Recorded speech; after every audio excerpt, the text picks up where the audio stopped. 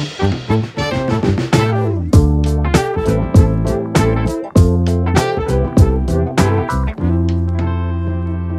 how are you doing today? Welcome back to the channel. This is the new series. This is the beginning of a new series that is named Food Tech Talks. And today I am here with a very special guest, Dr. Deepak Kumar. And he has cracked ICAR NET exam 5 times, can you imagine? And UGC NET exam 3 times.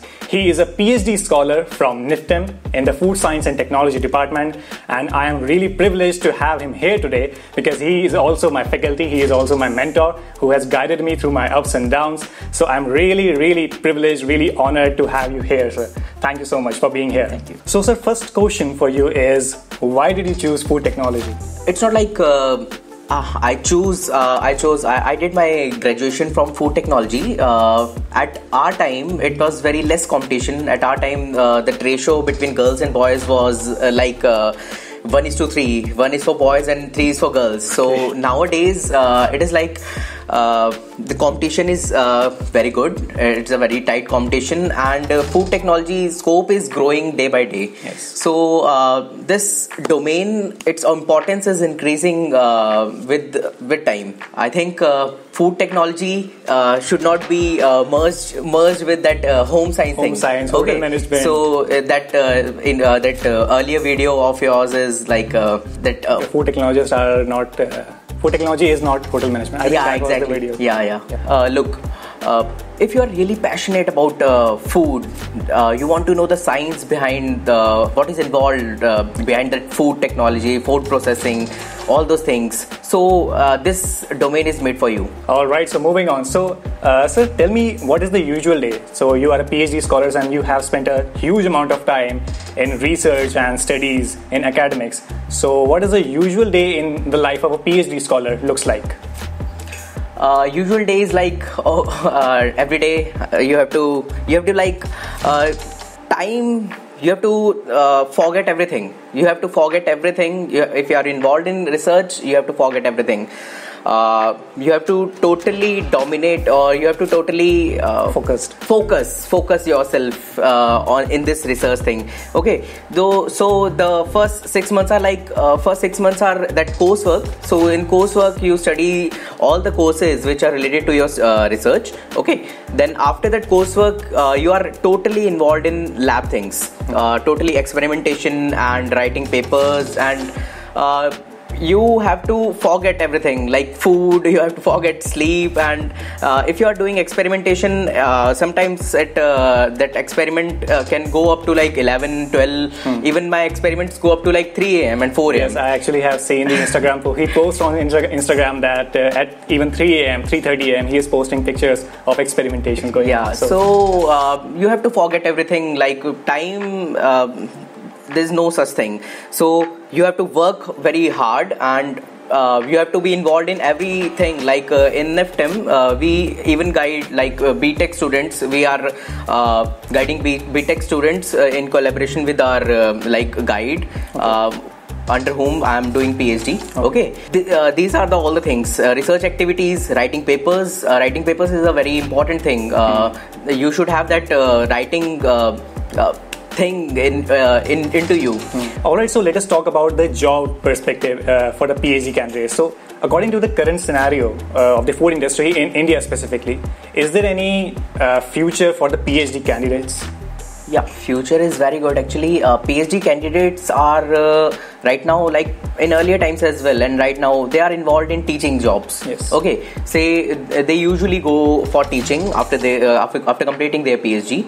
Okay, and apart from PhD, there are more domains. Like since I have R&D background as well, I did a job for 1 year in research and development department. Yes. In one industry. So research and development department is also one domain in which PhD scholars can go at very good positions. Okay, it's not like you have to go into PhD only. This is the main important question in students' mind these days. After PhD, what you have to do? You will be going for teaching only. No, you can go for that R&D thing as well. Yes, exactly. Okay. Exactly. Now, a lot of students have asked me that what are the skills that they need to have to be able to pursue PhD? Okay. Coming on to skills. Skills is like if you want to pursue PhD, first of all, you should have that curiosity thing into yourself. Yes. Okay. So if you don't have that curiosity to know about this thing, you want to know about this science behind this thing, it's waste of time of doing PhD. Okay. So that curiosity word is very important. That should be there in you if you are going for PhD. Apart from curiosity, these writing skills also they are very much take very much importance. Okay, writing skills and reading skills. If you are reading a research paper, how to read a research paper, it is very important. You don't have to read whole of a research paper at one go. Okay, you have to read that abstract one thing at once and then move on to conclusion. If you are finding that this research paper is of your interest, so you can go on to methodology. Okay, so this reading thing is also important, and writing skills have to be there, like writing a research paper, how to write a research paper, and this ethics. Okay, this ethics plays a very important role. These days, these students are like they're copying research paper from other. So, like UGC's rules are very stringent these days. Okay, they have blacklisted all the journals which are fake, and all the universities which are fake. So these ethics are very important in this domain, research domain. So we already know that NIFTEM is such a great institute to pursue PhD, but are there any other institutes at the comparative level of NIFTEM to pursue PhD specifically? Yeah, there are many institutes and many universities through which PhD can be pursued. Actually, these are state universities as well. But I will, at my personal level, I will recommend CFT Rai is the best institute for PhD. Okay, and IFPT is also a very good institute. Okay, you can also go for ICT Mumbai. And other state universities are always there. Like Pondicherry University is also there, and this Guru Nanak Dev universities are also there. You can pursue PhD from these universities as well. That's good. So if you are finding some valuable information here, so don't forget to subscribe and like this video right now. Now, all of us know that NIFTEM is such a prestigious college and there is cutthroat competition to get a PhD seat. So, sir, how did you secure a PhD seat in NIFTEM? Look, coming on to PhD seat is like I cleared my masters, then I cleared national eligibility test for ICAR and UGC. So at NET is like you have to clear NET to get eligible for PhD. Okay, after that you have to prepare for interview. So in the interview, the main thing is you have to have that research topic in your mind on which you want to do research. Okay, like you have some small presentation, or you have some small like 1 page or 2 page methodology or research proposal thing. You should have that ready like at the time of interview. In NIFTEM, they want one research proposal at the time of interview, and they will ask question from that research proposal only in interview. Okay. After like interview, there is one written test as well for the students who can't clear that NET. Yeah, exactly. They have that written test as well. So written test is for non-NET students, and for NET students it's directly interview. Yes. Okay. So that's an advantage for the NET students. So ICR NET, UGC NET, these are very important from this perspective. So one thing I want to mention is like ICR is they don't give fellowship. If you are clearing NET, they'll not provide you fellowship. But for UGC, if you are clearing NET and GRF, you will get fellowship from UGC only. Okay, currently at the time of my interview, when I got admitted in this college, at that time I have cleared NET, but I didn't clear that GRF. Okay. So at the time fellowship, I was getting that fellowship from institute only, and institute fellowship is variable, like institute to institute it varies. When I cleared GRF, I started getting fellowship from like UGC. Okay. So now UGC rules are also changed. Now earlier that 25,000 amount was like given by UGC. Now it is 31,000. okay, plus HRA. And for SRF it is 35,000 plus HRA. So this I think this 31,000 is quite sufficient amount for 1 month for a PhD scholar. Yes, I think to survive and to do research activities, yes, to bring all the raw materials and all. So sir, you have seen the academic side of your research as well, and you must have observed a lot of students.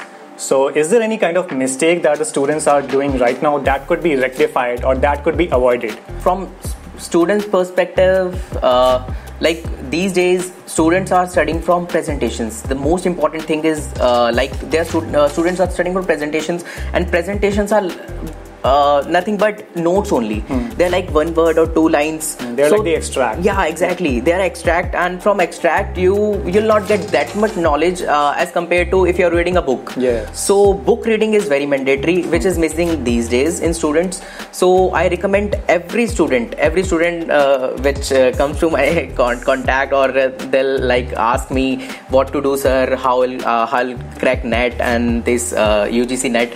So I literally tell them study these books, read it like you are reading a novel. That's it, and underline the main important points, write important points in that book only, and that book reading thing is important. So sir, you very well know that the food industry and the food processing sector of India and the global food processing sector is so huge, and obviously there could be flaws in the sector, in the food processing sector or the food industry.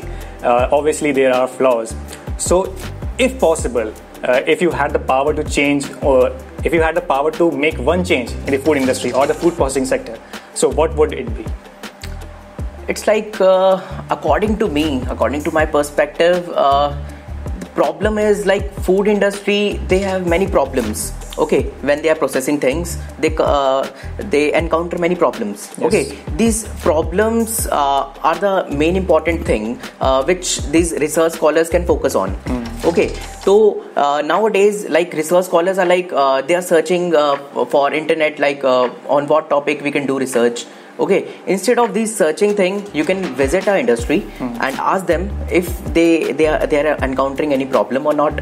Okay, if they are encountering any problem, they can work on that problem instead of searching it like you are doing that PhD for formality thing. That is of no issue, no use. Okay, so you have to focus on like problem solving part of industry. Okay, so there is a bridge. There should be a bridge between industry and academia. Yes. That bridge is missing.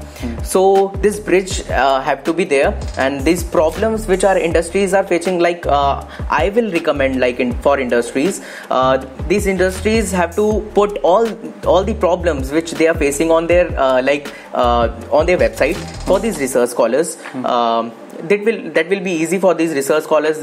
They don't have to visit that industry. They can choose like which industry, which problem these industries are facing. So they can choose that problem. They can work upon that problem.